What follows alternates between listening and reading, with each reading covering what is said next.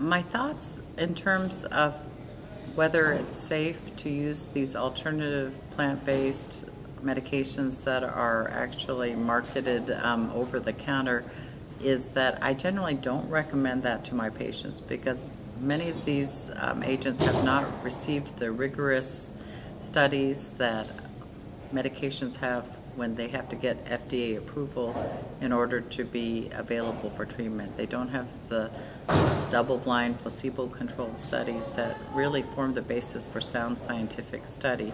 And occasionally, some of these agents have been shown to have negative side effects that were not identified when they were put on the market.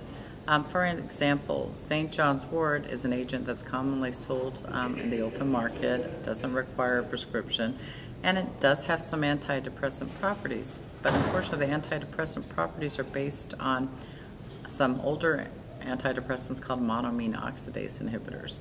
And with the monoamine oxidase inhibitors, if you take the St. John's wort and you eat certain types of cheeses or wines, what can happen is you can actually have a hypertensive crisis. So patients, because they receive this medication over the counter, don't actually get warnings from their clinicians about side effects to watch for, what is the typical course in terms of treatment.